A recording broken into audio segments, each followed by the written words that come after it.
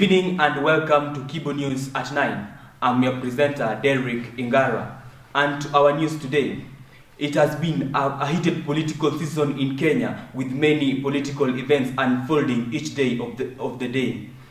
Recently, Uhuru Kenyatta took an oath in office, serving him the second term in office. And on the same day during his inauguration, the NASA principal Raila Odinga said that he is going to be sworn in as the people's president come 12th, that is on Jamhuri Day. He said that he is not a coward and he will be sworn in considering he won during the 8th election. Our reporter Derrick Ingara has filed more about the story. Have a look. I, Uhuru Kenyatta,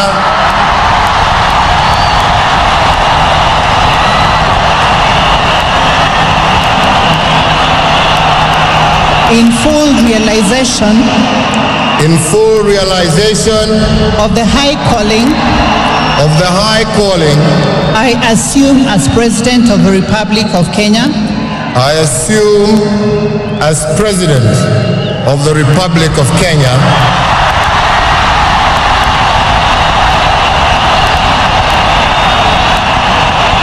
Do swear that I will be faithful.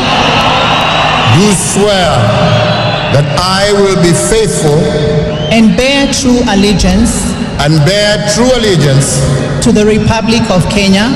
To the Republic of Kenya. That I will obey. That I will obey. Preserve. Protect and defend the Constitution of Kenya. Protect and defend this Constitution of Kenya.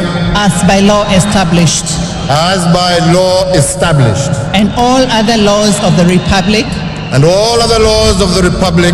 And that I will protect and uphold. And that I will protect and uphold. The sovereignty. Integrity. And the dignity of the people of Kenya. And dignity of the people of Kenya. So help me God. So help me God.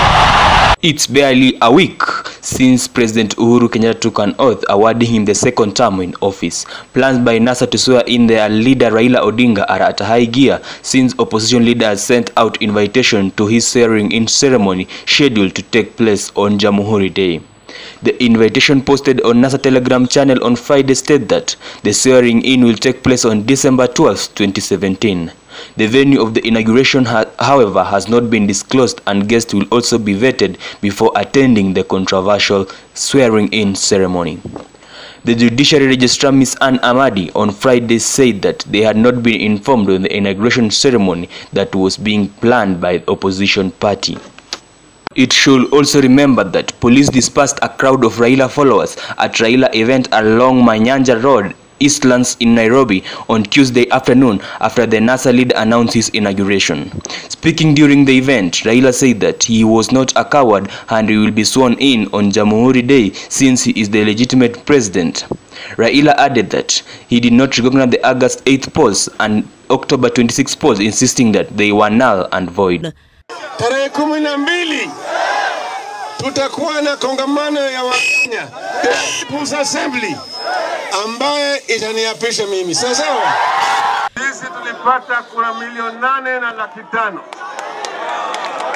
Uhuru akapata kura 7,100,000. Tulimshinda zaidi ya 1,100,000.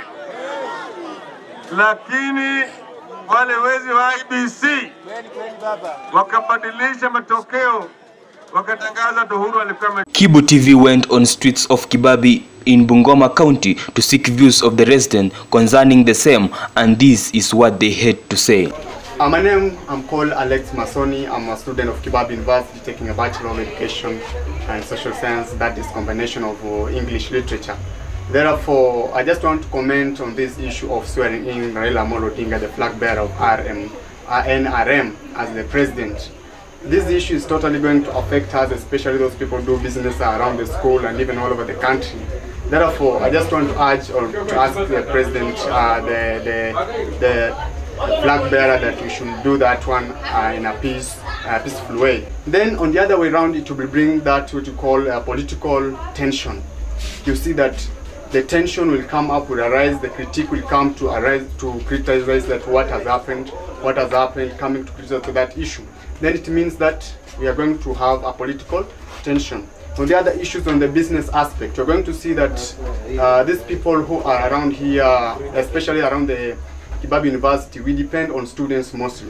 And when it comes, then it means that student will be running away due to that tension, will be going home for that tension. Then it means the business will drop. Hizo mambo ya kusema ati huyu jamaa Raila ataapishwa. Kuapishwa anaweza apishwa, lakini nchi inaenda kugawanyika. Tutakuwa na vitu kama vita hivi, tutakuwa na msongamano, yaani tunaenda kupitia hali ngumu mtu yangu. Aje naitwa Asika. Mimi naonelea hivi. Mheshimiwa Raila Odinga asiapishwe sababu anataka kurudisha uchumi ya nchi nyuma. Tayari tumepata president. Angevumilia kama sasa anataka kuwa kiongozi, miaka 5 ishe, alafu yeye akuje next. Akikuja next, wananchi wako ready kumpea kura. Lakini sasa kama anataka saa hizi, mimi naonelea afanye nini? Awaje, aende akae nyumbani apumzike, atafute mtu mwingine aweka hapo, alafu huyo mtu naye wamshape mpaka 2022.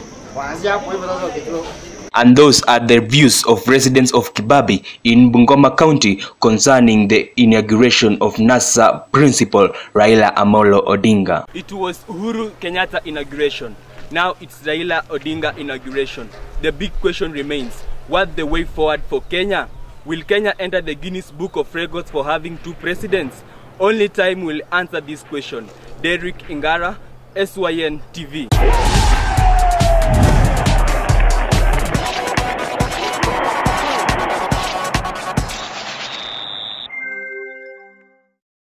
Welcome to Sports News. And on Saturday, Manchester United humiliated Arsenal at their home ground, Fly Emirates, which saw Manchester United beating Arsenal 3-1. With me in studio, I'm being joined by 2 sports experts who are going to explain to me what the match meant, and considering the match, Paul Pogba was awarded a red card, and they are going to tell me whether the red card has an effect on Manchester United on the next coming Manchester derby that will be held on Saturday. Welcome Kevin, welcome Kioni. So to our, I know yesterday you watched the match between Manchester United and Arsenal, and you saw Manchester United outplaying Arsenal at some point, and then when it came to the second half, Arsenal took off the game, but it did not turn out as expected. So considering, to you, Kelvin, you saw Paul Pogba being awarded a red card at the 50 minutes. Yes. So did that mean that with Paul Pogba being absent on Saturday during the Manchester derby, will it affect Manchester United negatively or positively? I can say that it will affect Manchester United. If you saw after Paul Pogba was awarded a red card, Mourinho substituted, I think, was Martial for Damian. Yeah. Damian is a defender, and Martial is an attacker, is a winger. So that shows you how Manchester United, it will struggle. But the good news for Manchester United side is that Marouane Fellaini is back in the squad. Manchester United have played so well, I think 6 or 7 games without Paul Pogba, but Pogba has an impact. But Manchester United have to play for 3 or 2 defensive game against Manchester City. And to you, Kioni, does that red card translate that Manchester will struggle during weekend's match between the Manchester derby, Manchester City and Manchester United? I think first of all, even without looking at the record, Manchester was meant to struggle against Man City. Yeah. Considering the style of play Man City plays and the style of Manchester, Man City was obviously going to dominate Manchester in terms of position. And even looking at Arsenal, even before he was given the red card, Pogba was nowhere to be seen except for the instances where we saw him giving the Lingard the assist for the third goal. Meaning, in any way, maybe he has the impact of distributing the long passes and giving the passes. But I think by the style of Manchester City that are playing, Pogba was going to be overshadowed in the just on the same issue, Kioni. Do you think this is the season for Manchester City, considering Manchester have not been beaten in any league, be it FA, be it Premier League, be it Champions League? Do you think this is their season? I think it is their season and it's their cup to lose. Yeah. So far, they are the team that is dominant in England. They are playing very beautiful football, which everybody enjoys to look at. So I think it's theirs to lose. It's already in their hands. And to you, Calvin, Yes. do you think Man City, it's time for Man City to shine this season? I think so, but at the moment, last 3 games, Manchester City, defense-wise, have been struggling. I think they have conceded 3 goals in 3 games, and that's not good for. That's not a sign of a champion. Just look at Chelsea or Leicester City when they won the Premier League. You win with a clean sheet. Manchester City, they have a good squad, and I think this is their year. And just to talk about the injuries and the injuries in the Premier League, you can see that Manchester United are lacking the services of Marouane Fellaini. Do you think with Marouane Fellaini being in the game, it makes Lukaku to score, or what is you can see Lukaku's form has been going down. For example, the last 3 matches he has done nonsense. It's actually 11. No, you can say that it's nonsense, but it's nonsense. Do you think at the moment he's doing nothing on the pitch? And then just you, Calvin, you see when Fellaini is playing, you will see Lukaku scoring goals, but when Marouane Fellaini is out, Lukaku is playing nonsense. He's even had no shot on target yesterday. What kind of a striker is that? I can say this concerning that. Marouane Fellaini is good at the high level balls. The Manchester City, they are good at that. I'm coming of Marouane Fellaini back. I think it will help Manchester United, but having in mind that Manchester United rested several, I think 5 players, key players of first team: Mata, Rashford, Zlatan Ibrahimovic, Mkhitaryan. They were rested specifically for Manchester derby. I think maybe to add on that, the impact of Fellaini coming back, I think it's only going to help Mourinho park the bus more effectively. But remember, he's going to park the bus effectively. Just to cut you short. Not to help Lukaku to score, but to park the bus. Just to cut you short. Yesterday you saw Arsenal had everything. That 3 goals, that 3 shots, it has never happened in Premier League. Yes. You saw them in ball position, 77-23. That has never happened between Arsenal and Manchester. But at the end of the day, Manchester carried the day. You know what do you think? Do Mourinho play a more defensive game? No, that's why Mourinho. That's why Mourinho calls himself the special one. Yeah. That's why we know Mourinho the special one. In parking the bus. In parking the bus. Tell the viewers. In a game, parking the bus. Yes, Kioni. Just keep quiet. In the game, at the end of the day, what do we want? Sir, Manchester United have been dominating Arsenal. Mourinho, 1-on-1 against Arsenal, has a good record. Yesterday, it was that Arsenal had a good game than Manchester United, but at the end of the day, Manchester won. I think it's always very good to tell your viewers the truth. Yeah. Mourinho is the special one in he's the bus. But one thing I like about him, he even if he parks the bus, at the end of it all, he actually gets a result. That's why he's the special one. In parking the bus. For the results. Now, to you, Kioni. Yes. I can see that you are anti-Manchester. Let's continue. Let's just speak my mind. And remember, dear viewer at home, you can still share your views concerning our conversation in studio by sending your views at Kibu TV News on Twitter and on Facebook. You can leave your comment down there at Kibu TV. And then let's talk now Chelsea football. What the future of Chelsea? Chelsea. If I start from what you have said, he's not anti-Manchester. He's a critic of Jose Mourinho. Coming to the Chelsea, the future of Chelsea, the way Chelsea is playing is not that of defending champions. Chelsea, they are defending champions, but I can say they are Chelsea. Last year, same time of the season, Chelsea was the number 1.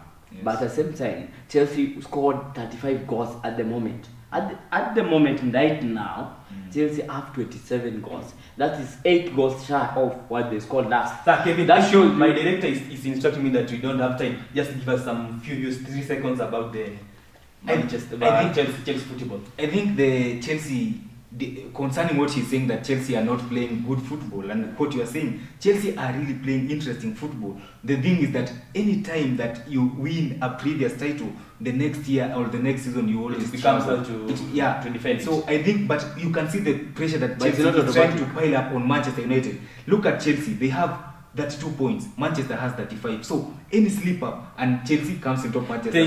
Thank you. It's a really it's a tightly contested race. But it's not automatically. Yeah, thank you guys for joining us in studio. But I want you to struggle actually.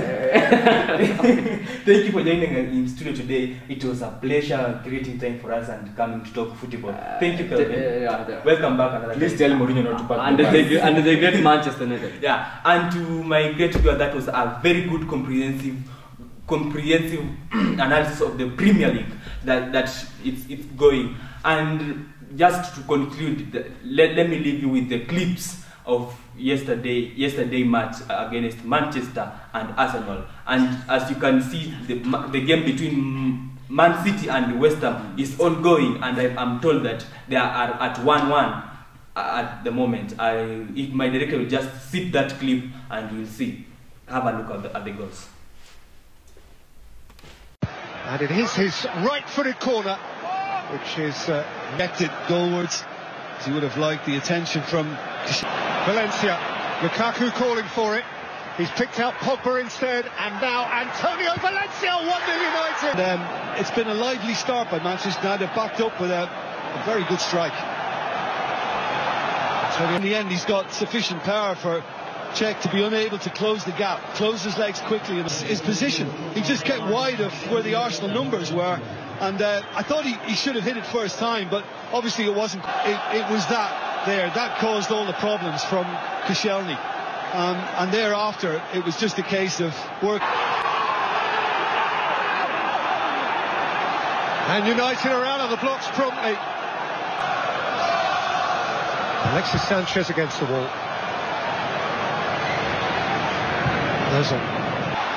Ozil, Kolasinac, and he's still making important contributions from the last ball from Mustafi. Lukaku's onto it. He's rolled it through here for Martial. There goes Jesse Lingard, 2-0 United. As a group of 2 or 3 players, and Jesse Lingard, who scored a quite brilliant individual goal. It's great control and composure from Lingard, who's banging form. It is a brilliantly executed pounce by United. Lovely 1 and 2 touch stuff. Martial, superb. And once he got in this position, considering he was been harried a little mind up and just showed too much of it to Lingard, he was able to pinch it. And then there's a lovely link-up. This is brilliant play, really. And in particular, Stojan Mustafi, who's not only have Arsenal shot themselves in the foot once, they've done it. Bellerin, very good strike, but Sanchez. And Ramsey, no. Lacazette, yes! It's to his tally, and it's deserved from Arsenal. And now we really do have a whopping game. He might not have the control in trying to play it first time past the hair. Very unselfish on his part to play it to Lacazette. By the fact that they're not pressing, they're just watching them play. Nobody's closing, and there's certainly no hint of an offside. And well, time stood still. Jesse Lingard drives it through Czech against the post, and it bounces out. Martial.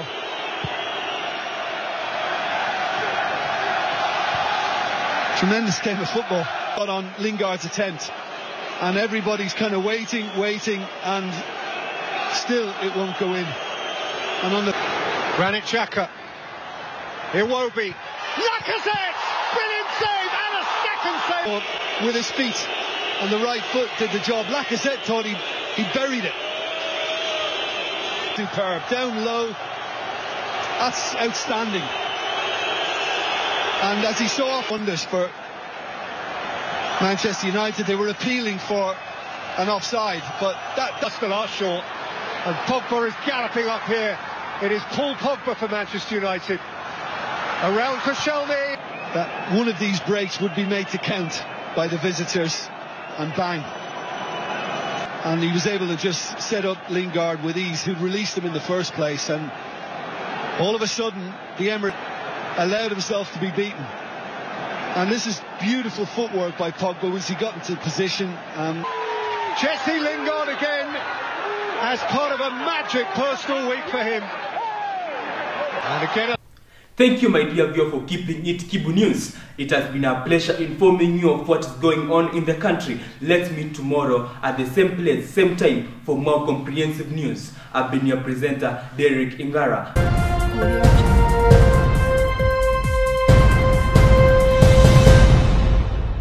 Audio Jungle.